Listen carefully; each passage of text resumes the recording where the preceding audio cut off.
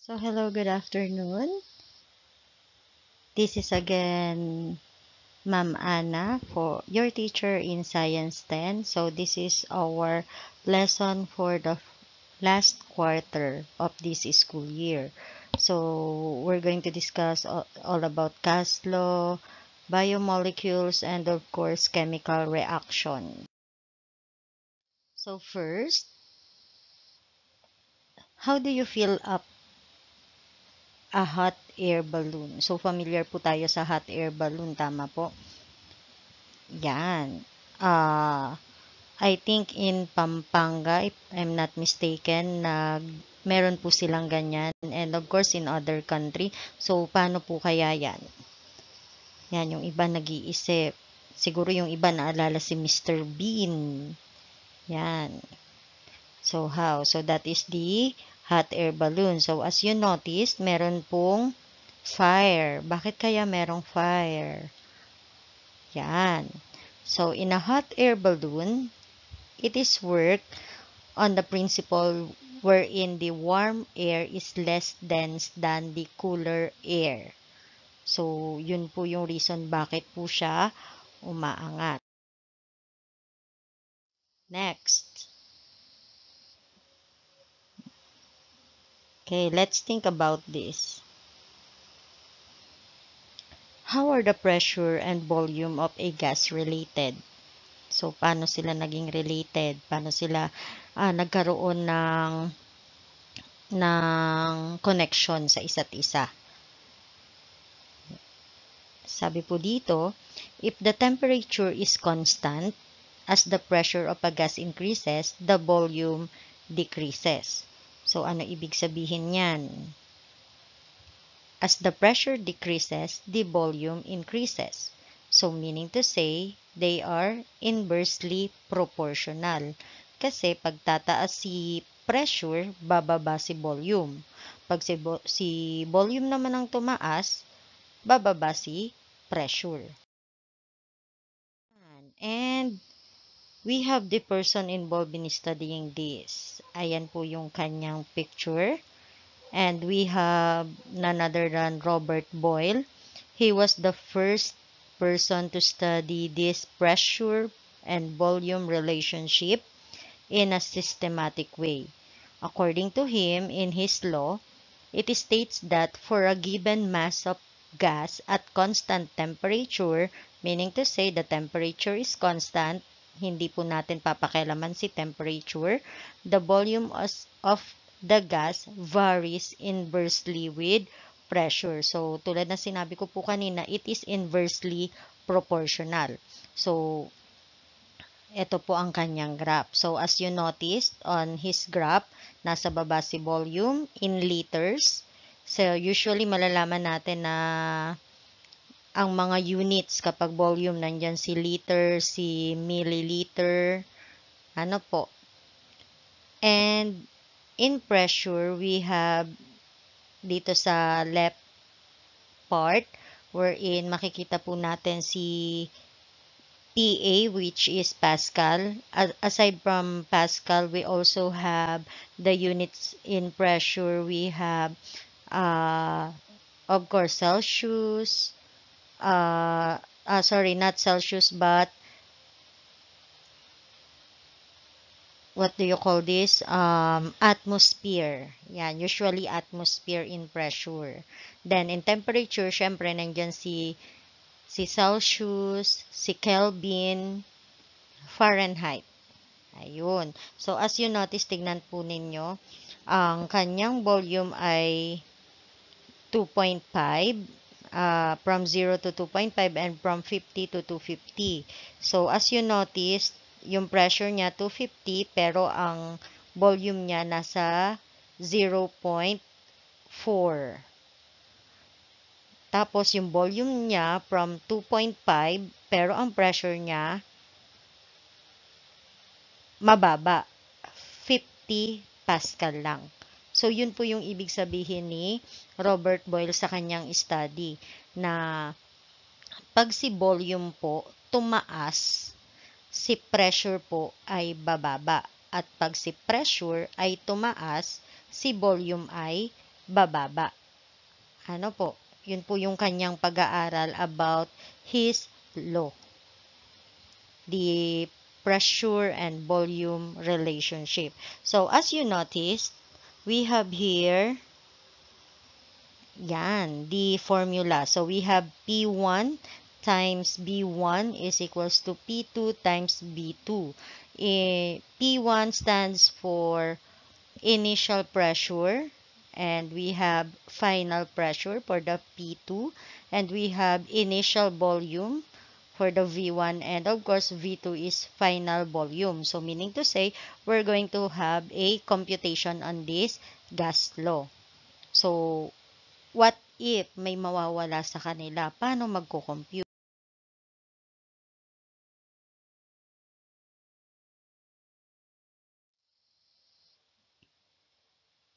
Yan, using Boyles law. Yan. So we have a sample problem. A balloon contains 30 liter of helium gas at 103 kilopascal.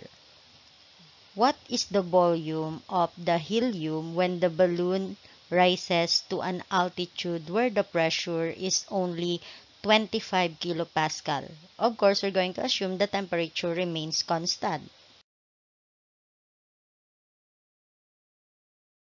Computin yan. So, using the Boyles law, sabi po sa problem, hahanapin daw po natin si final. Kung mapapansin ninyo, meron po dun sa problem, 2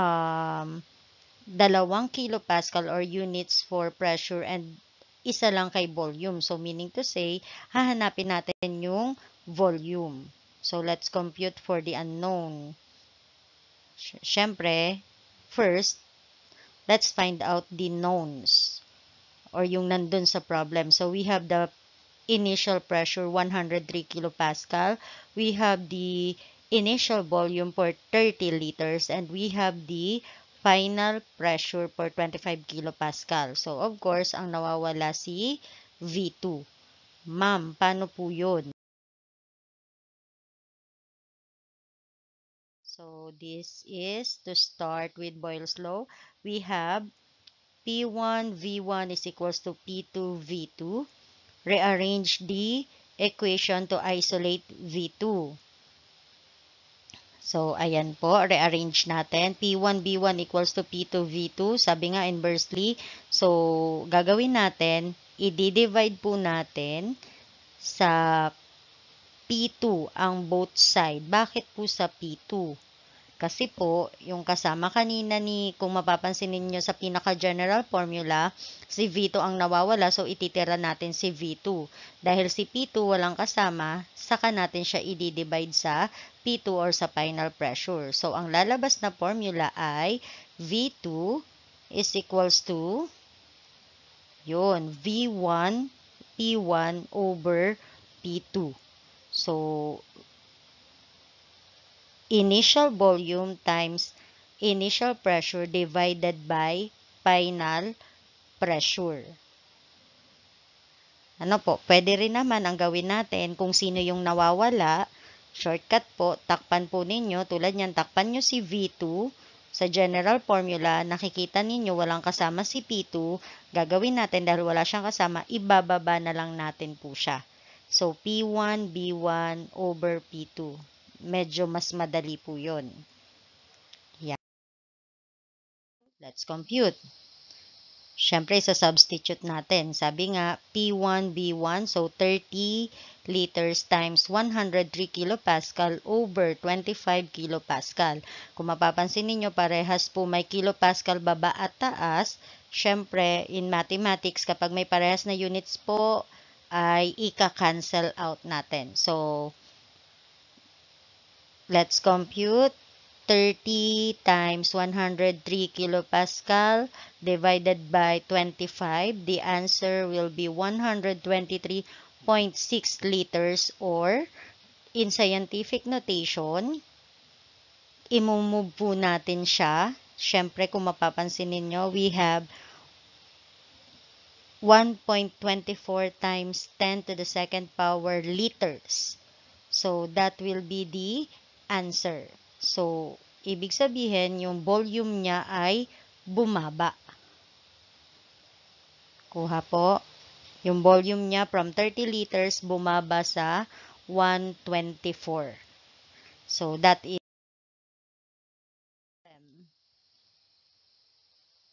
yan. So, does the result make sense? Meron nga ba? So, sabi po, a decrease in pressure at constant temperature must correspond to a proportional increase in volume. The calculated result agrees with the both kinetic theory and the pressure-volume relationship. The units have cancelled correctly.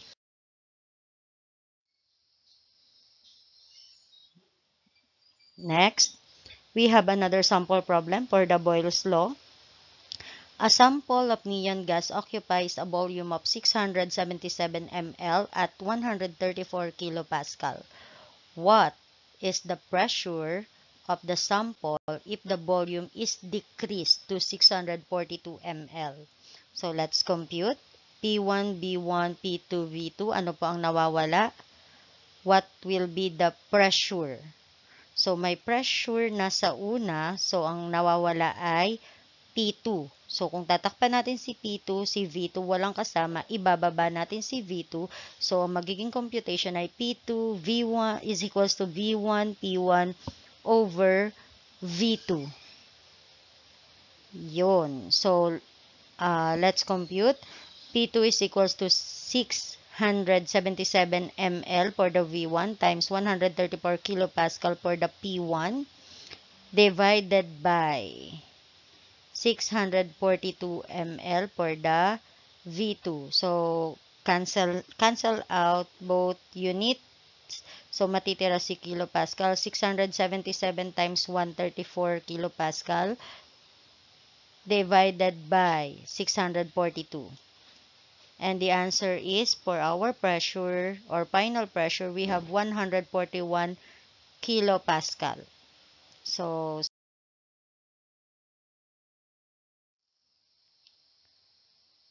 next. Yan, what have you noticed? So, parang merong usok, may balloon, pinasok si balloon. When an inflated balloon is dipped into a beaker of liquid nitrogen, the air inside rapidly cools and the balloon shrinks. How are the temperature and volume of gas related? So, paano daw naging related si temperature and volume? Yan. So, another person involved in studying gas law, we have Jack Charles. Silent lang po siya. Jackies, pero Jack po yan, Jack Charles. Wherein, according to him, the volume-temperature relationship in gas was determined by his name, Jack Charles, in his experiment. Jack Charles trapped a sample of gas in a cylinder with a movable piston in water bath at different temperatures. Jack Charles found out that different gases decreased their volume by factors in 1 over 273 per degree Celsius of cooling. With the rate of reduction, it will be cooled up to negative 273 degrees Celsius and it will have zero volume. How interesting it is, sabi nga niya. Then, according to his law, it states that the constant ang pressure dito, the volume of fixed amount of gas is directly proportional to the Kelvin in temperature. So, dito po, kung mapapansin natin, 273 degrees Celsius, negative po siya. Negative. Pero, ang gagamitin po natin in temperature, we have the constant temperature in Kelvin. We have 273.15. So, sabihin na natin 273 Kelvin, yun po ang gagamitin natin. So, meaning to say, in this law, pag may nakita tayo in his problem na naka-in degrees Celsius, we're going to add 273 Kelvin kasi kailangan po si Kelvin yung gagamitin natin. Ano po, ulitin ko po ha, i-add natin si 273 Kelvin. So, as you notice, dito po sa kanyang graph, we have the temperature sa baba and volume dito po sa kabilang side. So, kapag tumaas po si temperature, tataas din po si volume. Pag tumaas si volume, syempre tataas din si temperature. Meaning to say, directly proportional sa sila. Pag tumaas yung isa, tataas din yung isa. Kuha po. Kung kanina si Robert Boyle, inversely, yung isa tataas, yung isa bababa, dito parehas po silang tataas. We have a sample problem. A hot air balloon contains a propane burner on board to heat the air inside the balloon. What happens to the volume of balloon as the air is heated? So, yan po ulit. According to his law, Jack Charles, as the temperature of the air increases, of course, the volume of balloon and ayun, a balloon inflated in a room at 24 degrees Celsius has a volume of 4 liters. The balloon is then heated to a temperature of 58 degrees Celsius. What is the new volume if the pressure remains constant? So, let's use the P1 over T1 is equals to V2 over T2. Ang nawawala dito, kung titingnan natin si problem, is that what is the new volume? So, meaning to say, final volume ang hinahanap natin. New volume po, ano? So, final. So, V2. Kung mapapansin ninyo, V1 over T1, V2 over T2, ang nawawala po ay si, takpan po ulit natin, nawawala si V2. So, ibig sabihin, ang magiging formula natin ay V1, we're going to cross multiply it para makita natin. Ano po? Yan, tingnan natin dito. So, V1, 4 liters, T1, 24 degrees Celsius, T2, 58 degrees Celsius. And for the unknown, nawawala si V. Ayun po. Because you will use the gas law, start expressing the temperature in Kelvin. So, tulad ng sinabi ko po kanina, kapag naka-degree Celsius po siya, we're going to add 273 para po maging Kelvin siya. Okay, so we have this T1, 24 degrees Celsius plus 273 is equals to 297 Kelvin, and we have T2 is equals to 58 degrees Celsius plus 273 is equals to 331 Kelvin. So, ayan po ang general formula. V1 over T1 is equals to V2 over T2. So, takpan po natin si V2. Kung mapapansin ninyo, let's cross multiply. So, V1, ang magiging kasama niya ay si T2. So, meaning to say, equals natin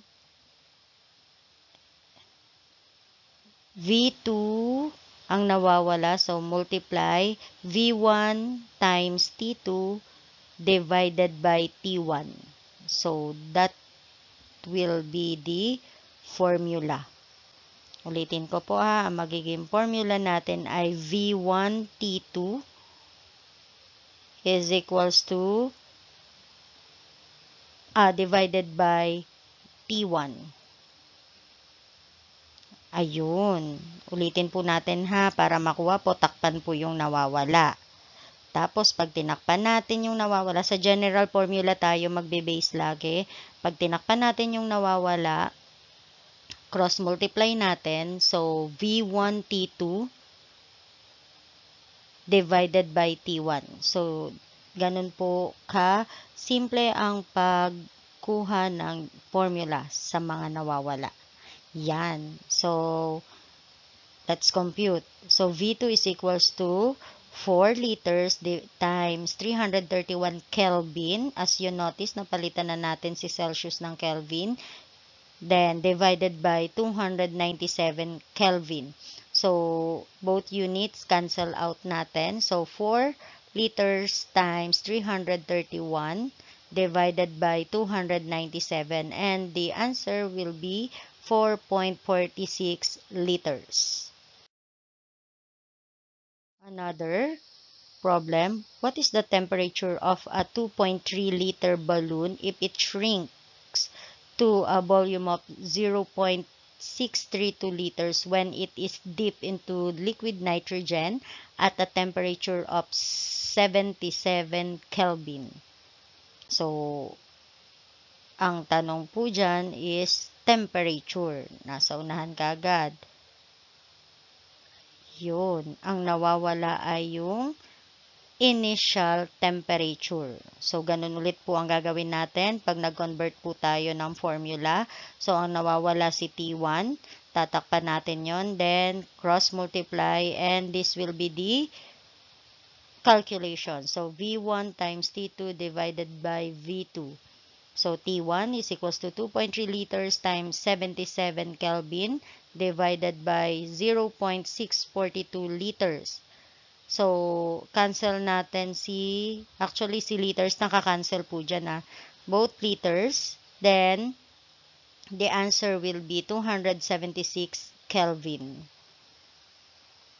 Ano po? Yan.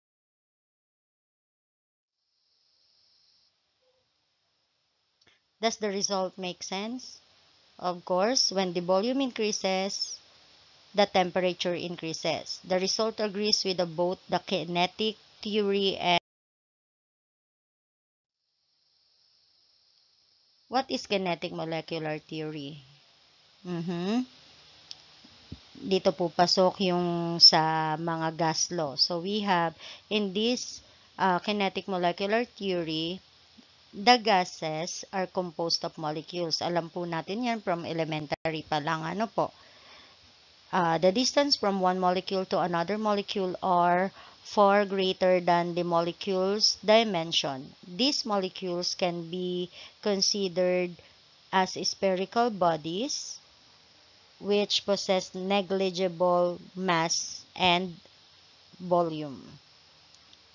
Letter B, the gas are always in constant random motion and they frequently collide with one another and with the walls of the container. So, collision among molecules are perfectly elastic. That is, energy may transfer from molecule to molecule as the result of collision, but the total energy of the molecules in the system remains the same or inconstant. Letter C, there is neither attractive nor repulsive force between or among gas molecules, and the movement of gas molecules is affected by temperature. The average kinetic of the molecules is directly related to the temperature of gas.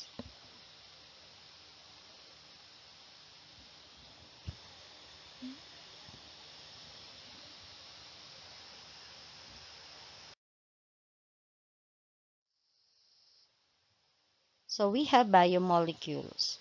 Yan. When we say biomolecules, a biomolecule or a biological molecule is a loosely used term for the molecules present in the organisms that are essential. Kapag narinig natin yung word na essential, ano po mapasok sa isip? Yung lugaw po, ma'am. Ano po? Ibig sabihin, pag sinabi nating essential, is kailangan. So, usually, biomolecules, kailangan natin yan dahil ito po ay na-provide ng mga may buhay. Biomolecules are provided ng mga may buhay. Ano po? So, yan po ang ating biomolecules. So, we have for the carbohydrates, the lipids, the proteins, and nucleic acid. I know familiar kayo dyan kasi in your TLE, nadidiscuss na rin po yung iba dyan. Ano po? So, we have the components and function of these biomolecules. In carbohydrates, of course, alam natin that it is a large sequence of monosaccharides such as nandyan po under ni carbohydrates si glucose, si fructose, si galactose, wherein makikita natin yan sa mga kinakain natin. And the function of these carbohydrates, of course, alam na alam nyo yan, main source of energy. It is also stored in plants as starch and in animals as glycogen. So, meron po siya, ang carbohydrates, meron po sa plants, it is considered as the starch, and sa animals naman, it is considered as glycogen found in the liver.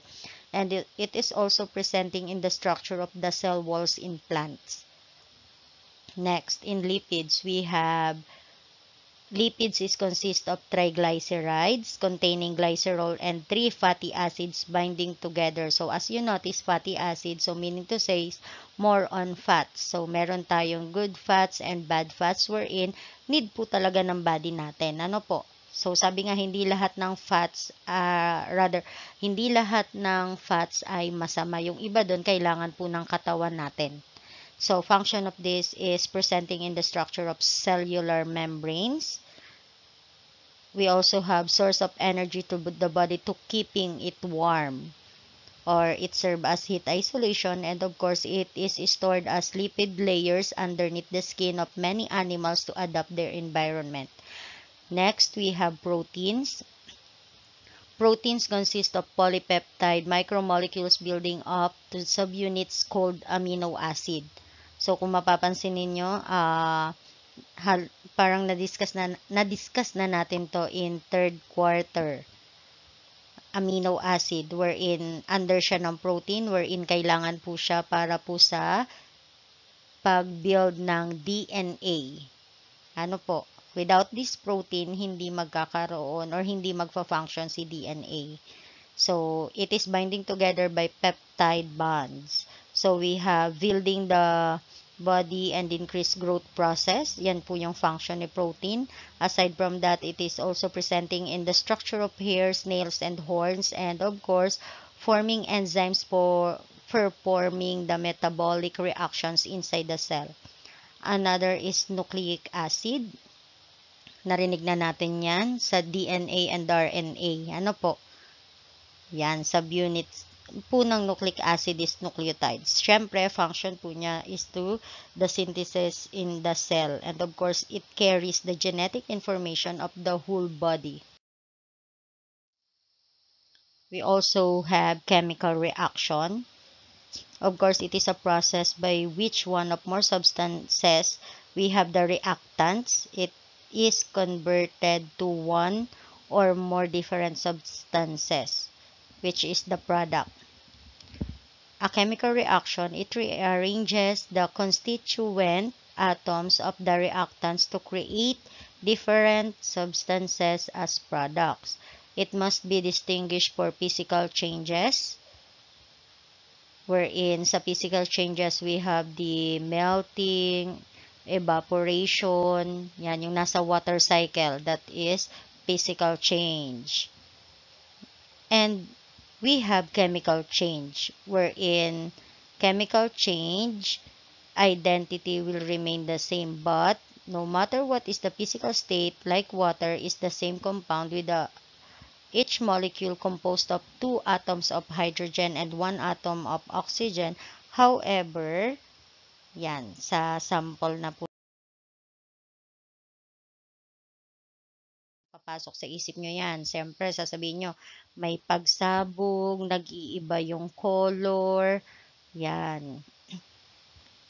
Another, we have a theory wherein the collision theory. Collision theory is the reactions can only happen when the reactant particle collide, but most collisions are not successful in forming product molecules despite the high rate of collisions. So, reactants should have sufficient energy, of course, and their molecules should be in proper orientation for successful collision to happen. So, in collision theory, ayan naman po is dalawang reactant ang pagsasamahin nyo para makabuo ng panibagong product. Pero sabi nga, dito sa collision theory, kailangan po is that sufficient or enough yung energy ninyo para maging successful o magkaroon ng successful collision. So, with the minimum kinetic energy required for reaction, we have the activation energy. And we have this, the law of conservation of mass from Anton Labuschagne, wherein he discovered that mass is neither created nor destroyed in chemical reaction. In other words, the mass is of any one element at the beginning of the reaction will equal to the mass of the element at the end of the reaction. Ibig sabihin, wala pong mawawala, walang masisira in chemical reaction. That is the another. We have the factors affecting chemical reactions. So we have nature and sizes of the reactants. Ayan. Nature and sizes. So kailangan po sakto. Hindi po basta-basta na, what do you call this? Basta-basta lang tayo magpro-provide ng magiging reactants natin. Ano po? You have your last or learner's answer sheet. Nandyan din po yan. Kindly read na lang po. We also have concentration of the reactants. Yan, kailangan po observe natin at kailangan proportional ang concentration ng ating reactants.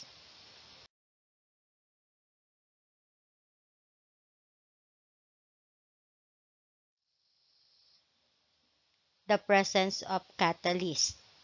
Ano po ba si catalyst? Pag sinabing catalyst, these are the substances that alter or change the rate of chemical reaction without being consumed. It simply means that catalyst is part of the reaction, but after the reaction, it has been completed. They can be recovered and used again. So that is catalyst. So we have positive catalyst and we have negative catalyst. Yun. Thank you for listening. So if you have question, kindly message me on our group or kindly PM me in my messenger. Thank you and God bless.